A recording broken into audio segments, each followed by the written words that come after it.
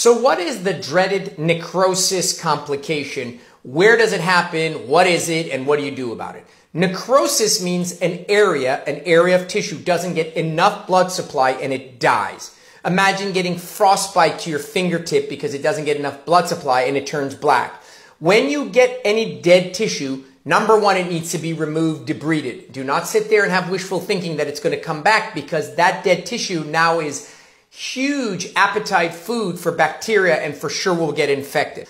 Depending on where it is, the edge of skin during a facelift, a nipple during a breast reduction or lift, or the belly button determines how you address it. Many times if you leave it and let it heal, it often heals pretty well.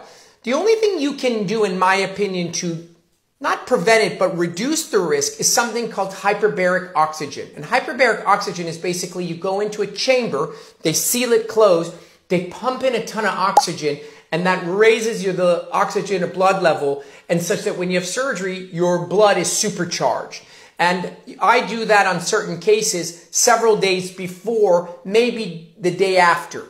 The thing you need to know is most of the hyperbaric oxygens that are out and available are nonsense. It needs to get to 2 atmospheres or 2 bar, which means really seal you into a chamber. None of this med spa blow oxygen through a nasal cannula garbage. That won't help.